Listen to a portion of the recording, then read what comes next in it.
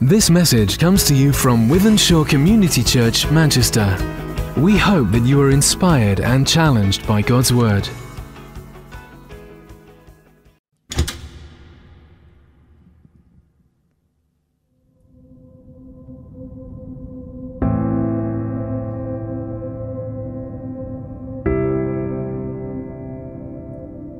Who do you say that I am? When I think of myself, I know exactly what you see.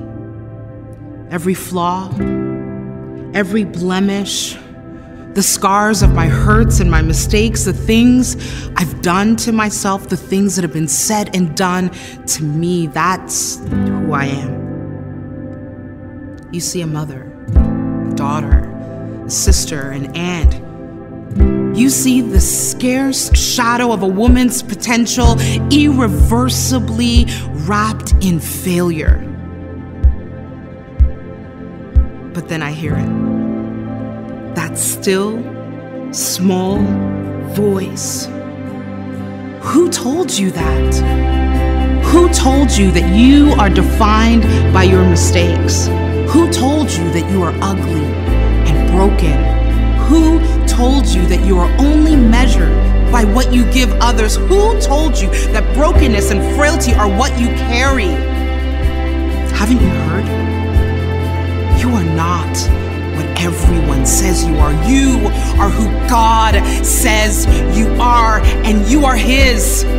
He says you are fearfully and wonderfully made. He says you are a perfect design, made for a purpose, made for a destiny, and you are never alone.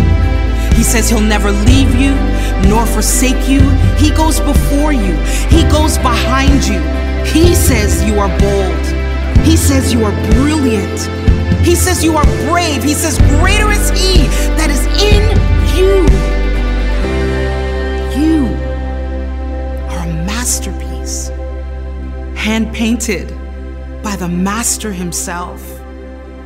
You are who God says you are. Come on. Yes, you are who God says you are. And I want to encourage you to stop listening to that devil who keeps trying to bring you down.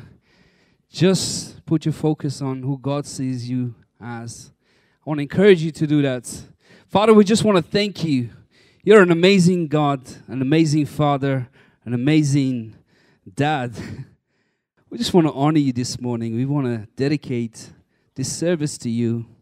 I just want to pray, Father God, that you help every single person here who's hurt, who's broken, to really realize who they are in you. I want to pray, Father, that they stop looking at people say they are, but they start looking at who you say they are. In Jesus' name, amen and amen. Now, last week, I shared on our vision, and I shared our mission statement. I want to repeat that again a little bit, and then we want to talk about leadership. I'll speak a little bit on leadership, and I want to announce the leaders, and we want to, as a church, we want to pray over our leaders. Amen. Can we do that? So I'll start off with the vision that God has for us for upcoming years, and our vision is really to work together. We want to work together to make Jesus known in all nations. That's something that God laid on my heart. You know what? For the last quite a few years now, we've been doing All Nations Day. And every year, we seem to have over 20 different nations. Last year, we had 26 nations represented in our church. Do you think that's a coincidence? I don't believe in coincidences.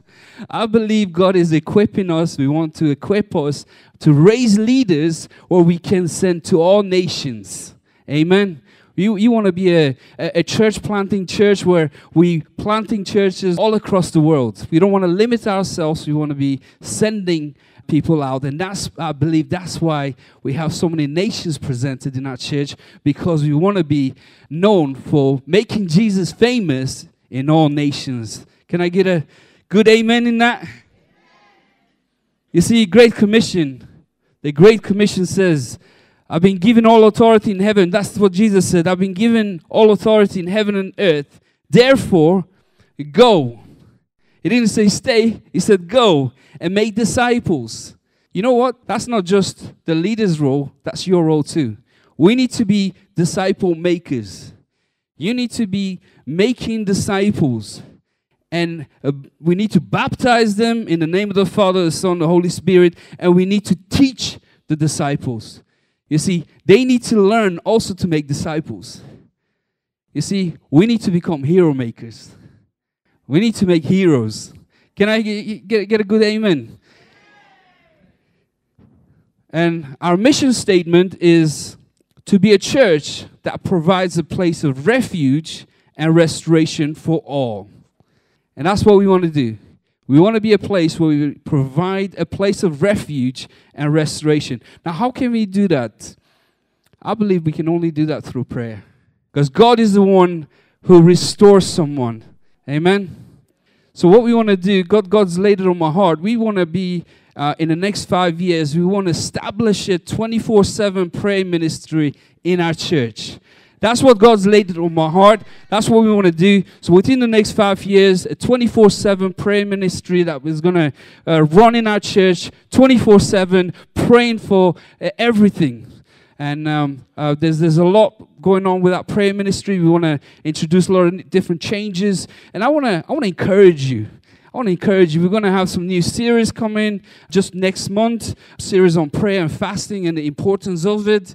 And we want to, as a church, we want to go into a time of prayer and fasting for 21 days before Easter, where on Good Friday, we're planning to have baptism. And I believe God for great things. And we want to pray into that.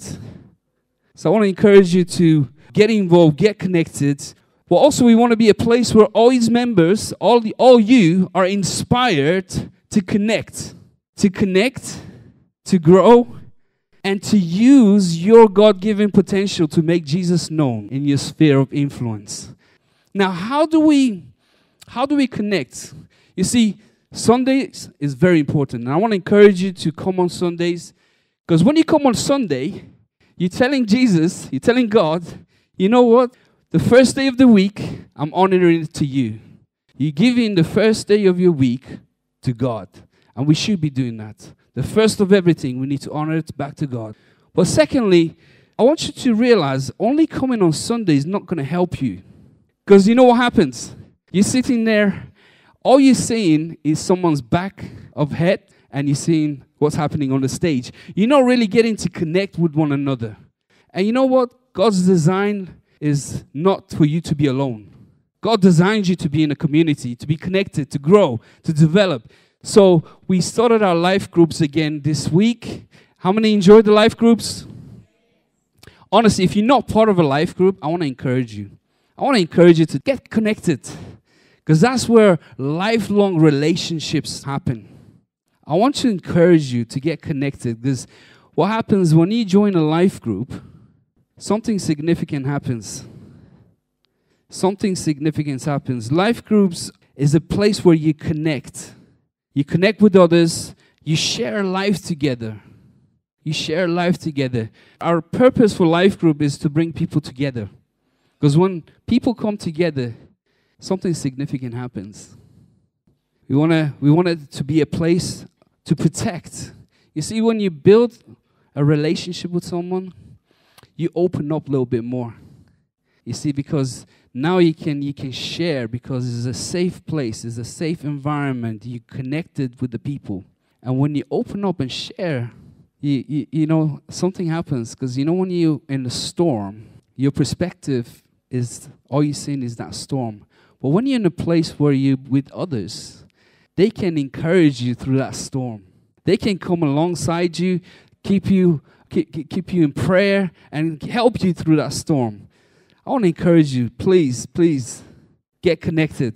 To life together, our problems become smaller. God uses others to bring support and encouragement to our lives. There's also a place to grow. How many know Holy Spirit is involved in everyone?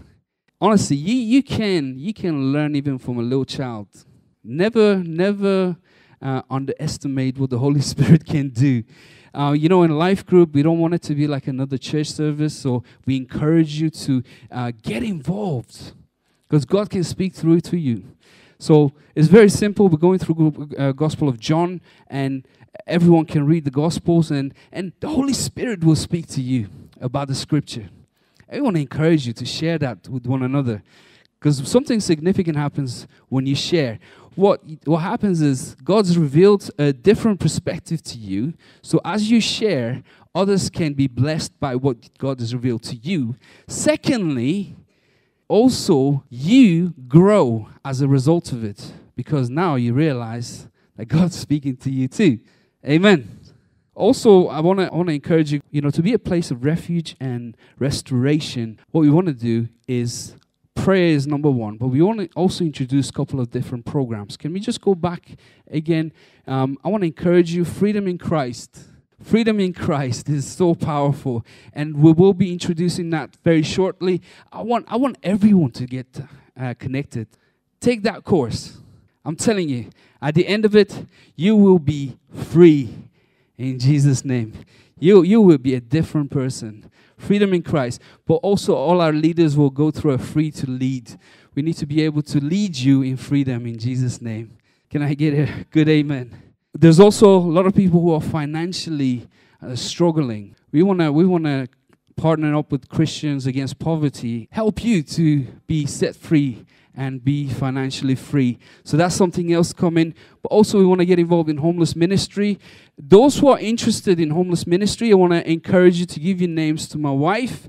On the 1st of February, that's a Friday, we want to take a group over to Barnabas in city center, where you can take part. And it gives you a place where you can see whether that's something you enjoy doing. And if it is, and if you want to be part of the team, then we can register you. We need to do some CRB checks, and then we can build a team where we can send on a regular basis to Barnabas. So I want to encourage you to get connected. If that's you and you're interested, give your names to my beautiful wife right in the front, and she can speak to you about the rest of the stuff. There's a lot more going on, but I'm not going to talk about them. Membership class is coming up soon. I'm still finalizing quite a few things. It will be on the 3rd of March on a Sunday, but I will give you more details as we approach that time. But please get connected, get connected, get connected. Now today, I want to talk about leadership and the importance of it. How many know leadership is really important? You see what it says in the Proverbs? Proverbs 11 verse 14. Proverbs 11:14 says, a city without wise leaders will end up in what? In what? But a city with many wise leaders will be kept what? Will be kept? Yes. A city without wise leaders will end up in ruin, but a city with many wise leaders will be kept safe. And that same principle applies to church. You see, that same principle applies to church, because when you have many wise leaders, the church can be a safe place. Can I get a good amen? And that's an important place. You see, if you want to be a place of refuge, we need many wise leaders. Don't we? We need many wise leaders. And this morning we want to look at leadership, like I said. I want to look at it in a practical way. And there's a lot of examples we can look at. But I feel like David is the example I want to look at this morning. King David. How many know David was a great man? He was, right? And it's really easy to answer why. Because he had a heart for God. He had a heart for God. But he was also a good leader. But why was he a good leader? That's a little bit more complicated, but I'm going to look into that. You see, when David was young, he was looking after the flocks. Prophet Samuel, I'm not going to go too much into it, but Prophet Samuel received a message from God. God said, you know what, you need to go to the house of Jesse And what I want you to do is go to the house of Jesse and anoint one of the sons to become the next king of Israel. Now, Saul was still the king. So Samuel goes in 1 Samuel chapter 16, and he goes there, and Jesse brings his sons. He puts them in a row, and here we have Prophet Samuel come in, and he asked them to come. And as he's praying for the first son, you see what happened is Prophet Samuel looks at him, and he sees a great leader in him. He's like, yeah, it must be him. It must be him. So as he comes up, Prophet Samuel comes and puts his hand and is about to pray, but God says, no, that's not him. That's not him. So he's like, do you have another son? So the second son comes. Again, Prophet Samuel looks at him and is like, yeah, must be him, right? And God says, no, that's not him. And that continues. All 7 sons that Jesse thought it was the leader type material come, and God says, no, that's not it. And then Jesse turns around, I've got another son, which is on the field. And they get David. David comes. I'm sure Prophet Samuel must have been like, are you sure, God? Looking at David, are you sure he's the leadership material? But anyway, Samuel anoints him and commissions him. And for quite a few years, nothing really happens. Nothing really happens. And we can see how God was with David, though. God was with David because David was very talented. He was extremely talented. He was talented in playing music. He was a great musician. He played the harp. He was a great shepherd because he looked at the flock really well. He was great at the slingshot because he really protected the flock really well. He was really creative as well because he was a creative songwriter. He wrote loads of songs. He was very courageous and brave. As a young boy, he wasn't scared. He literally attacked a lion. He attacked a bear. He killed the Goliath. He was humble, though. You never find him bragging about things. He was humble, and he never boasted about anything. But he also had a great vision. He was a great visionary. David was a man with many talents. He was a man with many talents, and he could have accomplished a whole lot of things on his own. But how many know we can accomplish a lot on our own, but we can accomplish or influence or impact a nation without a team behind you? On your own, you can do a lot of things. But to be able to impact a whole nation, you need a great team behind you. And what I love about David, what made him a great leader, he had a desire to love and serve God. David had a desire to serve and love God. You see, as a leader, you need to be able to love God with all your heart. With all your heart. But also as a leader, you need to be able to serve God with all your might. You see, David had the ability to also surround himself with strong people and team up with them to achieve greatness. And that's what I want to look at this morning. And as we examine David's life, we see how he accomplished a lot of the things that he managed to accomplish was because of the team of people that he had around him. Who is a leader? Who is a leader? How many know if no one's following you, you're not a leader? A leader is someone who leads people. You're not managing people, you're leading people. And it's been said there are 3 kinds of people. There are 3 kinds of people. One, those who make things happen. Those are leaders. Make things happen. Those who watch things happen. Then you got people that watch things happen. And then you got those who wonder what's happening. They're questioning what's happening, but they're not willing to do anything about it. Leaders are made of those who know what's happening, and they're not content to sit back. They want to take action, and they don't want to be on the sideline. Leadership is the ability to mobilize others to accomplish a common goal. That's what a leader is. And when David was on the run, how many know? David was on the run. Saul, you see, David grew in favor with God and with people. Now, all of a sudden, Saul was not happy. Saul was like, no, this is not right, because he's getting too much fame. So now Saul wants to kill David. Saul is hunting David, and now David is the fugitive and he's hated and he's haunted.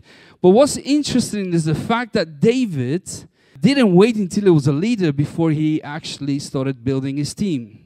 When you look at the scriptures, you actually come across how long before he became a king of Israel, while he was still being hunted by King Saul, he actually started building his team. And when we look at 1 Samuel 22 verses 1 to 2, it reads this. When David escaped from the town of Gath, and he went to Adullam cave, so he was in a cave, so he's hiding in a cave, his brothers and the rest of the family found out where he was, and they followed him there. A lot of other people joined him too.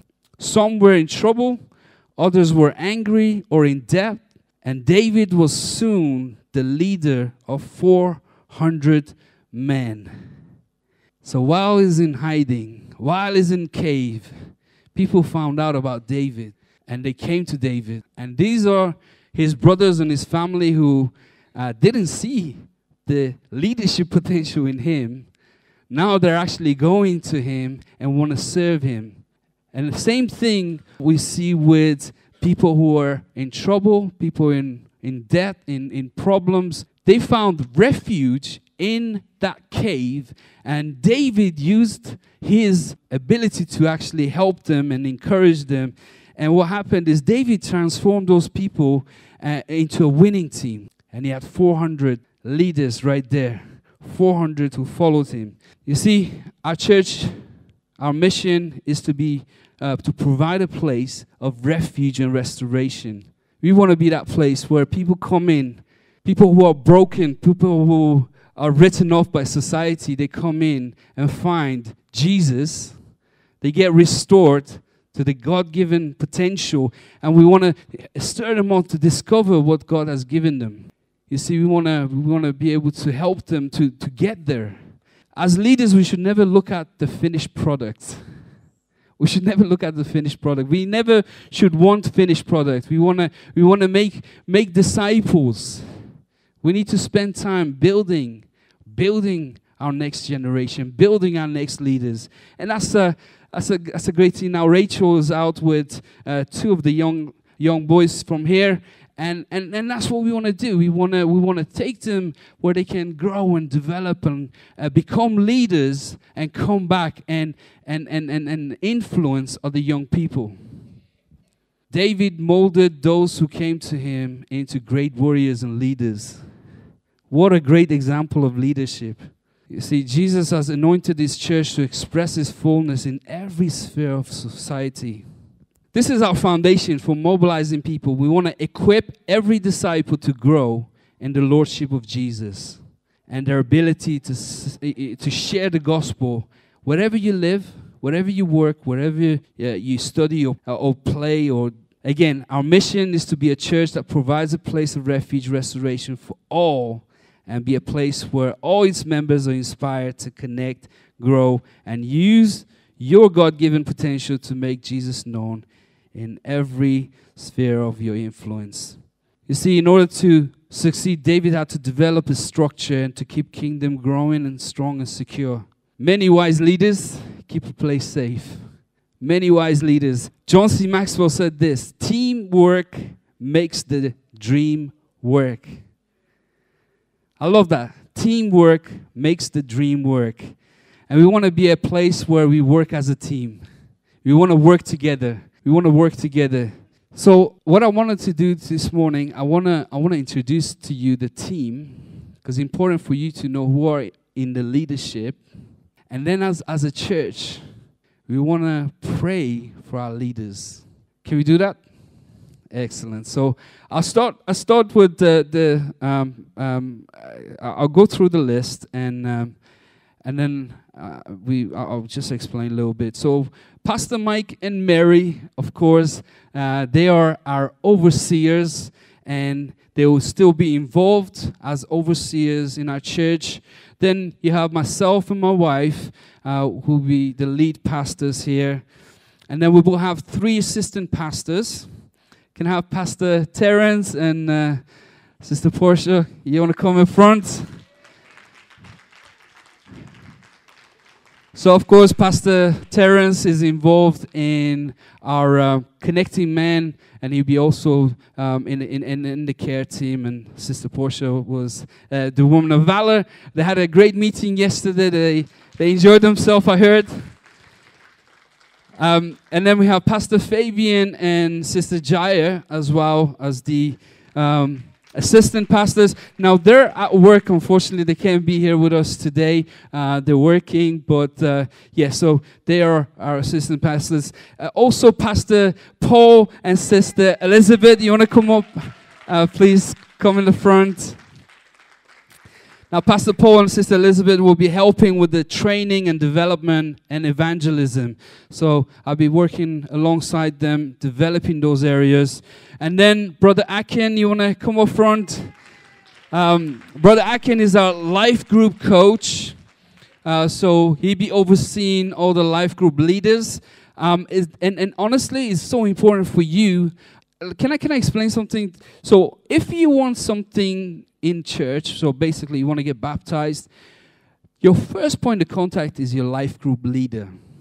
You want to speak to your life group leader, and your life group leader then can get the stuff sorted. So they know that they need to speak to who, and we can organize things. So I want to encourage you to be part of a life group again. Then can I have Emma? You want to come over? Emma is our children ministry, and she's doing an amazing job. So we want to honor you, Emma. Rachel, as I explained, she's away. She's our youth minister, so we want to pray for her as well when she's... Belinda, you want to come? Belinda is our worship leader. She's doing a great job, and she's our worship leader. Then we have Sister Shyla. Where are you? Sister Shyla. Yeah, you want to come up front? Sister Shyla is our hospitality team coordinator, so she is the head of hospitality team. Brother Joseph, you want to come now? So Brother Joseph is our multimedia leader. Sister Stephanie, come on. And Sister Stephanie is our prayer in our prayer ministry. She's heading the prayer ministry. Like I said, there's a lot going to be happening. Just get connected, because prayer is so powerful. And then Sister Diane, where are you? You want to come up front? Sister Diane will be training to become our financial coach. And we want to help you in every way. So Sister Diane will be our financial coach. Angela, where are you? Angela is our treasurer. And also, I want to share our trustees. So our trustees is Pastor Mike, still a trustee. Myself now, I'm coming on as a trustee, and Emma. So we have 3 trustees, and that's our trustees in the church. So God has laid it on my heart within the next 5 years. The three main things that I really want to, as a church, we want to establish. One, I already shared, we want to establish a 24/7 prayer ministry in our church. So within the next 5 years, we want to be able to fully functioning a 24/7 prayer ministry. But we also want to reach 1 million people with the gospel. How many know, in Wythenshawe, there's only 156,000 the population, 156. So that means we need to go outside Wythenshawe. So we need to think bigger than Wythenshawe. So with that, we need a great team. And also, you want to raise enough leaders to plant at least 2 churches within the next 5 years. At least. We're planning to even do more, but at least 2 churches. And I'm not just talking about sending a couple out. We want to send a couple with the team and with some congregation with it to support them, to help them to build the church. But we can't achieve that without a good structure, leadership, and support. You see, grow a leader and you grow a church. Grow a leader, you grow a church. So strong leadership is so essential to the growth. So can I ask you to stand? And what we want to do, we want to pray for our pastors and leaders here. And we want to come into agreement. And we want to ask God to equip them, to help them, and Yeah. So if you want to raise your hands towards them, and we just want to pray for them. Father, we want to thank you this morning. We want to honor you this morning. Father, in Jesus' name, the author and finisher of our faith, Father, I want to pray that the Spirit of the Lord, the Spirit of wisdom and understanding, the Spirit of counsel and might, the Spirit of knowledge shall rest upon our pastors and all the leadership here in Withenshaw Community Church, Father. We want to thank you. We want to honor you. We want to praise you, Father. For our pastors, Lord, I want to pray that the Spirit, your Spirit rest upon them, Father, that you will make them quick in understanding, because you, Lord, have anointed them, you qualified them to preach the gospel to the meek, to the poor, to the wealthy, and to the afflicted, Father. We want to thank you for them. We want to honor you for them, Father. We just want to thank you for all our leaders, Father, this morning. For all our leaders, that they shall be called the priest of the Lord. People will speak to them as the ministers of God. They shall eat the wealth of all nations. I pray and believe that no weapon that is formed against them shall ever prosper. Father, that any tongue that rises against them in judgment shall be shown to be wrong. Father, I pray that you will prosper them abundantly, Lord, that you prosper them physically, spiritually, and financially, Father. Father, I want to pray and believe that each and every day, redeemed utterance is given to our leaders, Father. That they will open their mouths boldly and courageously, Father. That they share and witness the gospel to the people, Father. Thank you, Lord, for the fresh anointing and the strength and the covering in Jesus' name. Father, we want to pray. Father, we want to come. If we want to come before our pastors and leaders, Father, we just want to say, we will say only good things. Only good things that will edify them, that will build them up. Father, from now on, we will not allow ourselves to judge them, but we will continue to intercede for them. Father, we will speak and pray blessing upon them each day of our lives. Father, we just want to thank you in Jesus' name. In Jesus' name. In Jesus' name. Amen. Amen and amen. God bless you.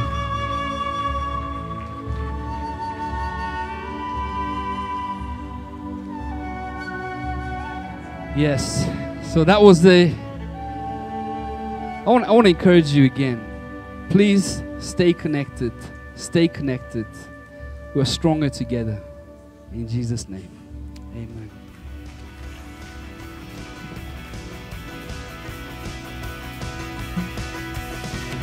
We hope you've been inspired and challenged by this message. For more information about Withenshaw Community Church Manchester, please visit withenshawcommunitychurch.org.